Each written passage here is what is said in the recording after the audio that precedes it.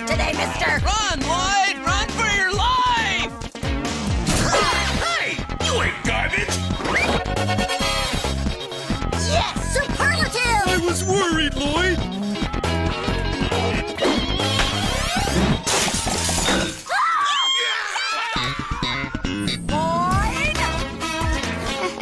Oops.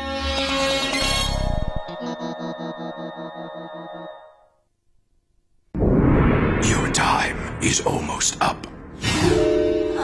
To summarize our affirmative plan, we believe one effective way to significantly increase voter participation on individual planets would be to install giant robots with lasers. Thus, if people didn't vote, they would be melted into organic mush. Thank you. Negative may now make a rebuttal. I'll grant that my honorable opponent's proposal is novel, but have you considered the fact that a typical armed robot costs 923,000 Kromtars? To purchase one for every voting planet in the Galactic Federation would cost over 19 jazaxazillion Kromtars. Thank you, Charmaine. Since that's approximately 4 times the Federation's annual budget, I think you'll admit your proposal is laughable at best. Affirmative may now make a counter-rebuttal. Our counter-rebuttal is, basically that they're totally smarter than us, so we give up. And the winners of the division finals are Douglas McNoggin and Charmaine O'Headley of Luna Vista Middle School. Yes! And my final announcement today. A hearty congratulations to our debating team of Douglas McNoggin and Charmaine O'Headley, who won their division finals yesterday. Next week, they'll be representing us at the Galactic Debate Championships in Morgatho-Quaxian, D.C. So let's give them a big hand. Nerds! All right, very good. Back to your seats. Hey guys, congratulations! Yeah, way to go. Sorry we didn't clap. We didn't want to be different or anything. Understood. Anyway, going to the Galactic Tournament is one of our discipline's highest honors. In preparation, I've been eating nothing but brain fishes. They improve my mental acuity and have the additional advantage of being delicious. Aren't you supposed to cook those first? Not if one desires the maximum effect. Oh man, you guys must really want to win. This is our big chance to be heroes in the debate community, even if people around here just think we're nerds. Aw, come on. We don't think you're nerds. There's nothing nerdy about you guys. Come, Douglas. We must hasten to the library to commence our debate preparation. Yes. So long, fellows. Boy, are those guys nerds. The nerd-tessence of nerdhood. All right, let's see. The topic for this year's tournament is... should a flat taxation system be utilized by two-dimensional societies? Why, that's perfect! You're an authority on duo-dimensional universes. And thankfully, you are well-versed in the complexities of tax regulation. Yes, indeed. With our combined talents, we are certain to win the Galactic Championship.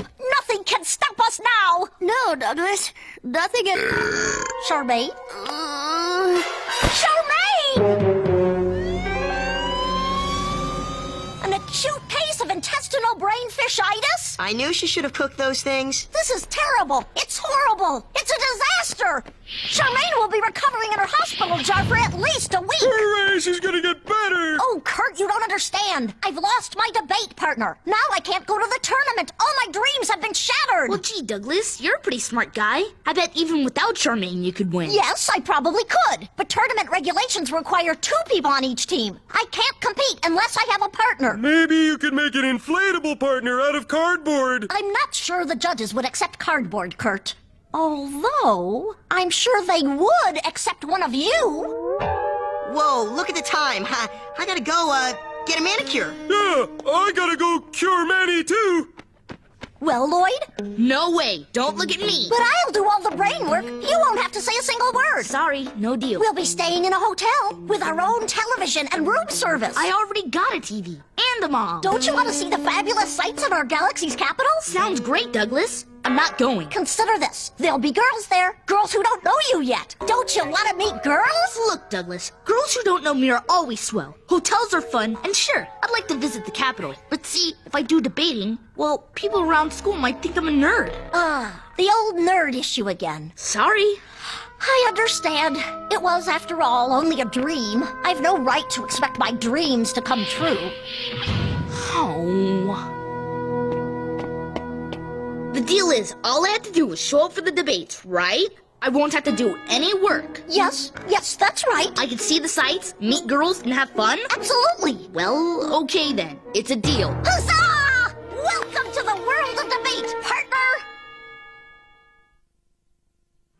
Express to Morgotha-Quaxi in D.C. will be arriving at Gate B. My goodness, son. Here we are, sending you off to the big city and the biggest tournament of your life. Are you sure you can handle this without Charmaine? Most definitely. Winning by myself will just make victory all the sweeter. Supreme. It sounds wonderful. It sounds horrible. Yeah, I can't believe Douglas conned you into going to this thing. Actually, I've been thinking about it, and it's a pretty sweet deal. No grown-ups, nothing to do, just wild and crazy fun. Wild and crazy fun? I mean safe and responsible fun. I hope so, Lloyd. But just to be sure, I've requisitioned a traveling companion for you. Lloyd, meet Shapperbot 340XL. Good afternoon, young teenage man. Aw, Mom, a Shapperbot? That derf's big time. I would appreciate it if you avoided words like derf and big time in my company. Look, Lloyd! Our busport to adventure has arrived! Young man, it's not polite to point. Sweet mother of Mufton. Ironic grumbling flatters neither you nor your community. Wow, look at that! It's the Zincon Memorial. He's the guy who invented the 5 Krontar bill. And hey, check it out! There's the Waxigron Monument. Good old George Waxigron, our first pointy-headed rectangular president. And what do you know? There's the White Pod. That's Lloyd! Forget the White Pod! I've just spotted the most fabulous sight of all! What? What is it? The Midtown Hotel and Conference Center! The actual site of the tournament! The greatest middle school debaters in the galaxy! What an assemblage of worthy opponents! And some of them are girls. Nerdy girls, but they are girls. Keep your eyes straight ahead, young man. More girls! Oh my goodness! They're supercomputers 998 and 999! They won the championship last year! And now to see them in person! Isn't it thrilling? Say, I wonder where the pool is. I bet it's full of girls. For goodness sake, can't you think about anything else? Please try to restrain your sweet mother of Mufton. What? Well, can't you see? I don't see anything except for that ice machine. Young man, that's not just an ice machine. It's the foxiest ice machine ever. You boys go check in. I'm gonna check her out. Here we are, Lloyd, our very own hotel room. Man, this bed is huge! And guess what? It vibrates! Whoa, check it out! 5,000 channels! You'll have to enjoy vibrating and watching television without me. Our first match is in 3 hours, so I think I'll brush up on my notes. Why bother? You'll win anyway, right? Oh, please, Lloyd. Must we be so cocky? Come on, Douglas. No one's brain is as big as yours. Well, partner, at the risk of sounding fat-headed, I must admit you're right. The pragmatism of utilizing a graduated configuration in bispatio-temporal economies is best illustrated by the two-dimensional commonwealth of horizontalist prime. Their median income is 13.65 thousand Krontars per annum. Therefore, a flat rate would increase their taxation burden by 72.86%. Let's see atop that, microbrain. Affirmative may now cross-examine. Query, are you using a Euclidean interpolation? Naturally. Aha! I would remind my honorable opponent that in a bispatio-temporal economy, only quasi-erratic functionalities apply. Using the correct calculations, we find their tax assessment would actually decrease by 19.57%. Very sad. In your face. The winners are Douglas McNoggin and Lloyd Nebulon of Luna Vista Middle School. Oh man, that scrambles.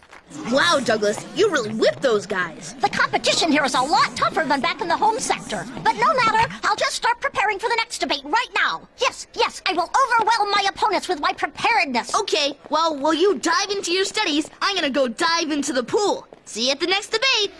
And furthermore, all of this has been proven conclusively by Professor Polaris Zoink of Ursa Minor Community College. The affirmative team rests its case. Negative may now cross-examine. Query, perhaps you could enlighten us as to which of Dr. Zoink's studies you refer? We refer to his dissertation in Interstellar Taxation Quarterly. I regret to inform you that that study was discredited by Dr. Flirksack in the Journal of Celestial Revenue, Issue 7. An excellent counterpoint.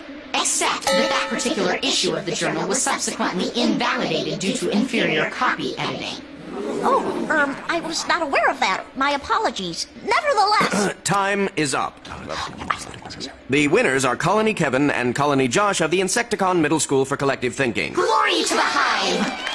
I lost! I can't believe I lost! I spent hours preparing for that match! Why, I worked worked so hard my brain swelled. Yeah, it did. Maybe you should get it massaged. They got a great masseuse over at the health club. Lloyd, I lost. Lost, do you hear? I've never lost before. Well, hey, you could still win the tournament, right? I suppose I could still be champion if I won every single match from now on. But it's gonna be a mammoth task. All that evidence to review by myself. I wish Charmaine were here. Yeah, that would help, wouldn't it? Hi, Lloyd. Hi, Josie. Hi, Lisa. Hi, Quacksoid. We're ready to go sightseeing. Are you coming? Yeah, I'll be there in a second.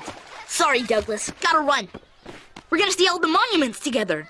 Yes. Well, I guess I'll see you at the debate. Sure, Douglas. And hey, don't worry so much. You can do anything you put your mind to. Believe in yourself. Go, Douglas! Perhaps I can do it alone. Yes, yes, I will prepare harder. I will win every single match. Go, me!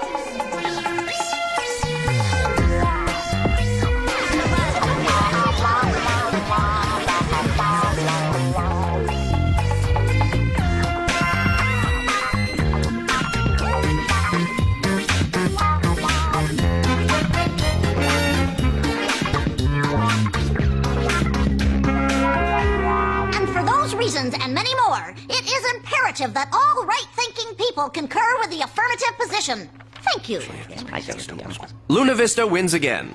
Boy, Douglas, all that hard work really paid off. Hard work indeed. I've never worked so hard in my life. But look where it got you. The championship match is tomorrow, right? Yes, that's right. So all you gotta do is win one more debate, and you'll be the champion. But the problem is, I'm not sure I can win it. Our opponents are supercomputers 998 and 999, and I've only got 17 hours to prepare. Ouch. And actually, I was wondering if perhaps you could spare a half hour this afternoon just to quiz me on some taxation facts? Gee, Douglas, I'd like to, but see, the thing is, I promised the girls we'd go check out the Senator Visiduck's commemorative bronze plaque. I see. Look, I'll help you out later tonight. I promise. Good luck with all that work. Thank you, Lloyd.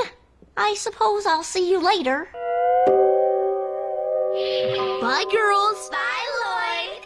Hey, Douglas. Ah, Lloyd, you're back. Just stopped in to freshen up. Then it's off to the big dance at the hotel ballroom tonight. How's it going here? Oh, a dance, you say? Why, everything here is just fine, Lloyd. Are you sure? Because your head is really starting to look gigantic. Ignore it. I'm fine, okay? Okay. Actually, I'm not fine at all. Tomorrow is the most important day of my entire life. You promised to help me prepare for it, and now here I find you've made other plans. Oh, yeah.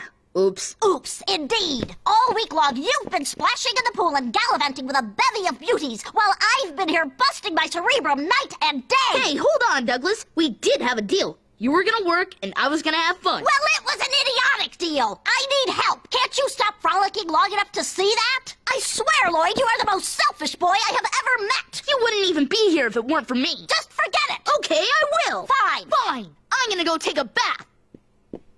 Good riddance! I swear, Lloyd, you're the most selfish boy I've ever met. Where does he get off talking like that? Pardon me, I was just oiling my hinges. I want to look extra spiffy tonight. I'm taking Freeze-O-Matic 4000 to the big dance. You're coming, aren't you? Sure. Of course, Douglas is all mad at me because I'm not staying here and helping him prepare for his big debate. That is preposterous. How dare your friend expect you to give up your frivolous night of fun just because he needs help? Well, yeah. A good friend would be thinking about what's important to his friend, not just about himself. I guess that is one way of putting it. Anyway, I'm off to disco. Oh, all right, Douglas. I guess I could help you out for a little while. Douglas? Douglas! Your brain! It popped! Is that normal? Douglas? Are you okay? Sure, Lloyd. Me okay. But my brain not work no more. That tickly! Is it bad? No, son. It's just cranial deflatitis. You see, the left side of his brain, the rational side, grew larger from all the mental work it was doing. Then it popped. Now he has no rationality to speak of. He's just pure emotion. Pillow fight! Pillow fight! Will it get better? Oh, yes, no need to worry. It should regenerate in about 24 hours. But the championship match is in just 10 hours. I'm afraid he'll be in no condition to compete. But at least he's got a partner to cover for him. Good luck. Oh, man. Here I am, your only partner, and I don't know anything about debating. Me no can win?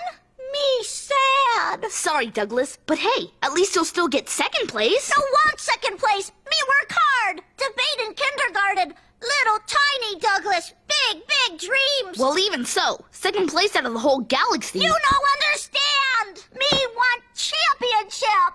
See, Lloyd, in all of life, me think much with brain, me smart, but no one care. But if me win championship, make me feel proud.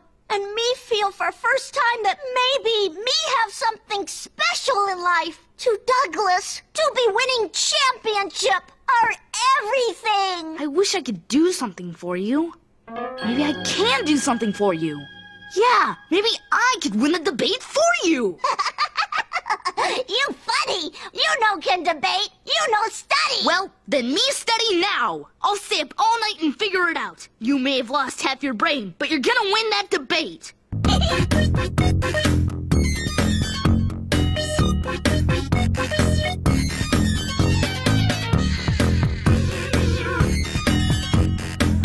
Ladies and gentlemen, welcome to the championship match. On your right are the reigning middle school champions from PS Square Root of Pi, Supercomputer 998, and Supercomputer 999. And on our left are their challengers from Luna Vista Middle School, Douglas McNoggin and Lloyd Nebulon. Peekaboo! Luna Vista, you have 5 minutes. The opening statement for the affirmative is that the flat tax system would be a good thing for the two-dimensional peoples. It would be easier for them, and maybe it would save some of them some money, so they would be happy. That concludes the opening argument for the affirmative position. Negative, you may make a rebuttal. After reviewing the tax assessments for all known two-dimensional municipalities, our meta-analysis indicates that a graduated DCROM's projected future earnings of $824,121,395.72. This completes points 1A through 23E of our rebuttal. Affirmative may now give a rebuttal. In rebuttal, I would like to state that everything they told you about the flat tax is total nonsense. It's just a bunch of meaningless jibber-jabber. Complete hogwash. Grade A baloney. That completes my rebuttal. Very well. Cross-examination? Query, what is a flat tax? It's a kind of tax that is flat.